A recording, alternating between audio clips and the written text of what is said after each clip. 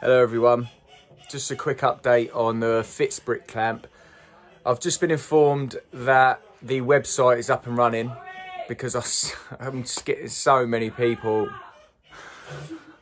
I'm getting so many people still message me about where to get them from, how much are they, all this sort of stuff.